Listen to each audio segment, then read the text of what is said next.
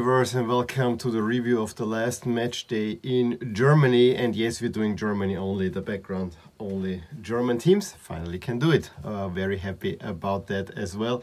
We also add a teeny bit of the second Bundesliga in there as well, because we now of course know who is gonna get promoted and who will play in the relegation as well. And spoiler alert, it's massive teams. It's all massive teams. So I think the next Bundesliga season looks actually quite tasty in many ways. But yeah, before we go a little bit into the detail, I mean, there were, of the 9 games that were on schedule, 5 had kind of some implications for Europe and for especially the relegation battle. But it was more who is gonna be safe and who goes to the relegation playoffs than really down, because we already knew who more or less is down, and we'll look at that in a second as well. But I wanna say there is something, and I guess it's me growing up in a German-speaking country where you always have the Bundesliga, but the last match day of the German Bundesliga, there's always something special, there's always some heartbreak in there, there's always a little bit of drama, and we had it there as well. I mean, I gotta say, it started more or less with a bang, but then the way that things turned out, it was plodding along, and yeah, there's not much excitement. And I even remember midway through the second half, I said, there is a potential for this to become absolutely crazy. I said it to my wife. To become absolutely crazy. But we're not there yet. It needs 2 or 3 goals. And then it exactly happened that way, that suddenly you had to switch around between 5 games, because everyone was kind of within inches, and one team, Stuttgart, in the end got the big jackpot of not getting relegated at all. And me being a Stuttgart fan, although they played against Köln, but I thought Köln, I was very happy already with their season. For me, I think I wanted to have Stuttgart in. It's a team that just belongs in the Bundesliga. I don't need any relegation playoff with them as well. So yeah, I would say we'll start with the table from the end of last week. So that we know what was going on. So what were the key battles? First 3 were already decided. The first battle was between Leipzig and Freiburg, who goes into the Champions League, with Freiburg having a game at Leverkusen and Leipzig an away game at Bielefeld. So very different challenges. Also, the 2 of them will meet, of course, in the German Cup final. We'll talk about that in a sec as well. So it basically needed a Leipzig loss and a Freiburg win, and you see already the chances were rather minuscule for that. We had also a battle between Union Berlin and Köln, who will go into the Europa Conference League.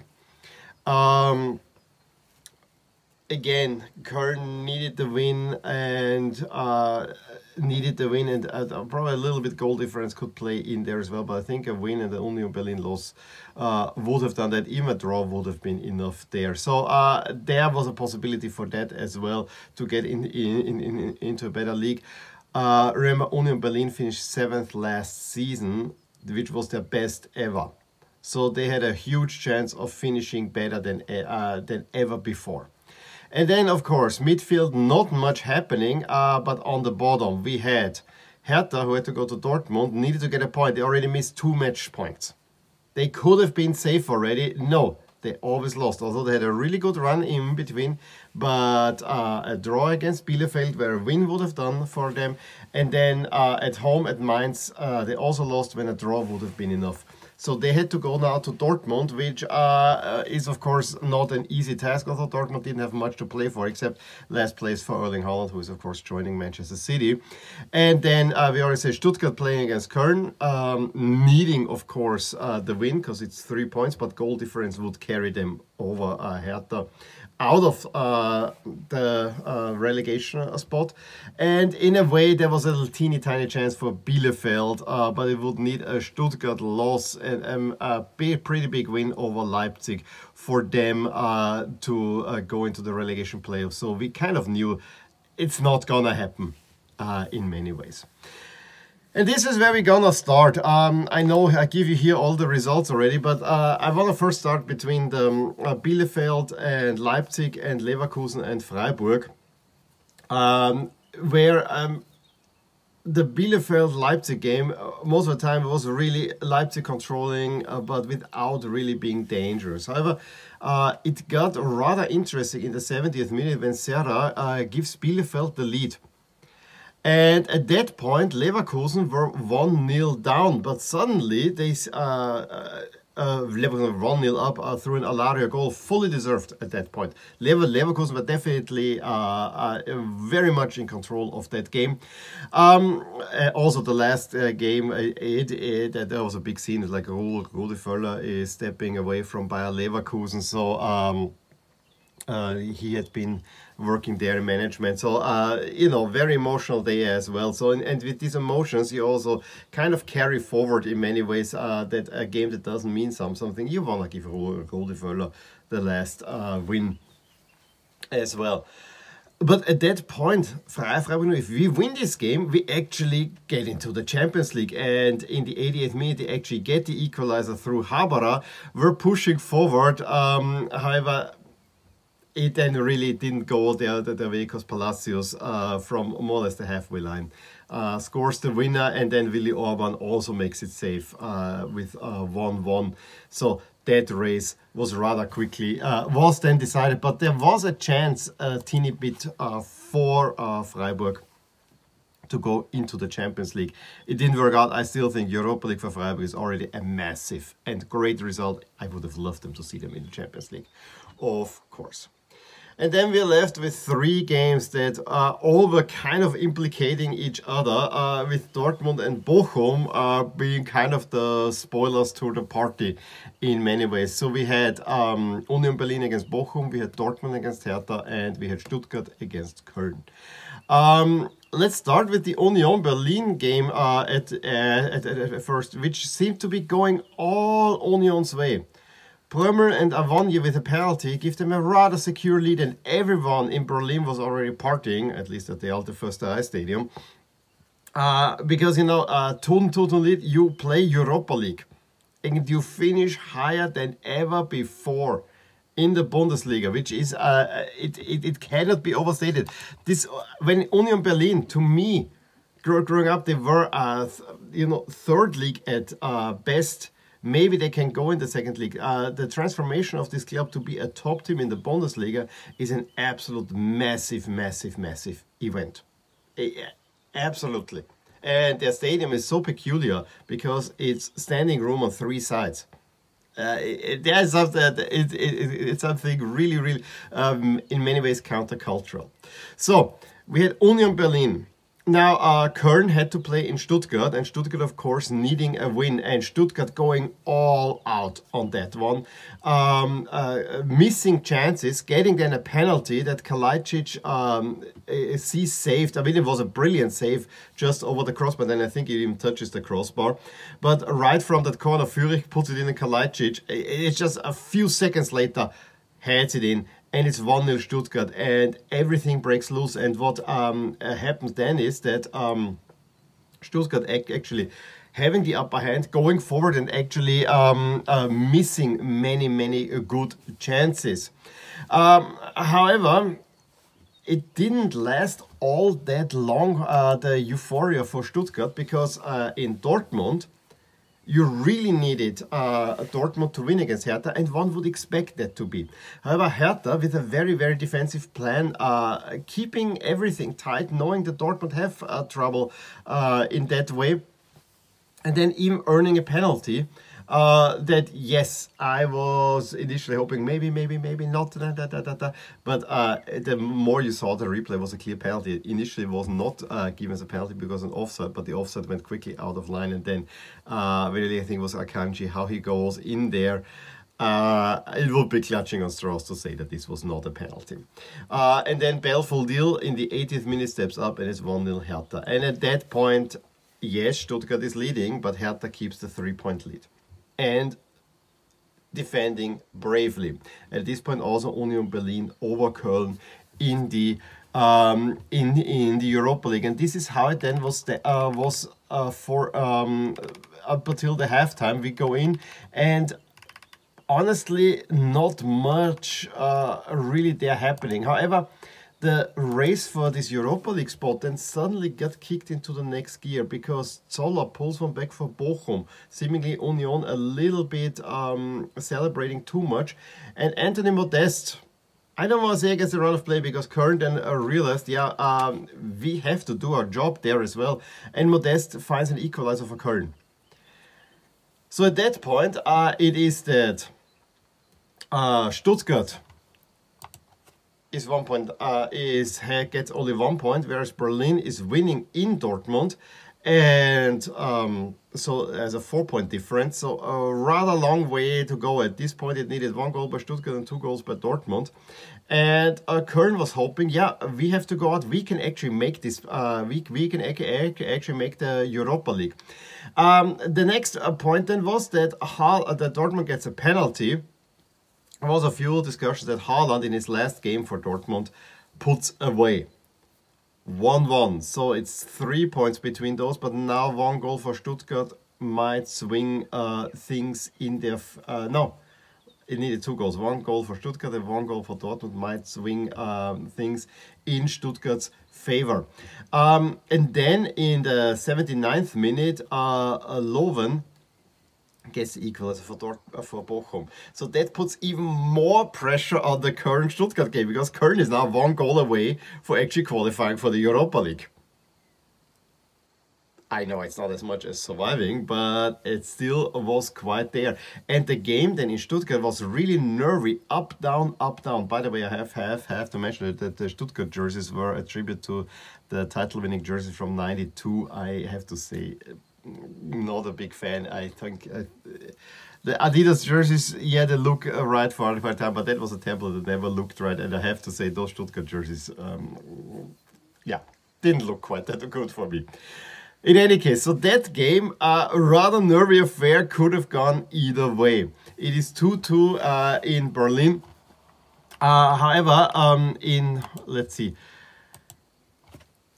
Next thing is that in Dortmund, then Dortmund suddenly really, you know, last game of the season, really trying to push forward, and actually they do get the winner through Moukoko in the 84th minute. And now Hertha is hanging on by a thread. Then in Berlin, 3-2 through Avogny, meaning the pressure is now off Köln, because Köln was really going for it at that time, but then it came through that Union are leading again. And so kind of in these last few minutes, you kind of felt Köln, yeah, they see they cannot make it anymore. And then it was all Stuttgart who had 1 or 2 chances there. It was nervous. Everyone knew we need to win, because suddenly you hear the fans, Dortmund is winning. And then it is Ito and Endo heading it in. And in the 92nd minute, and it's 2-1 Stuttgart. And while Hertha still tried, the game was then over. Hertha already being kind of dejected, but in Stuttgart the game was still on. And it was not clear, because Köln, although they didn't have much to play for it at that moment anymore, they didn't give in.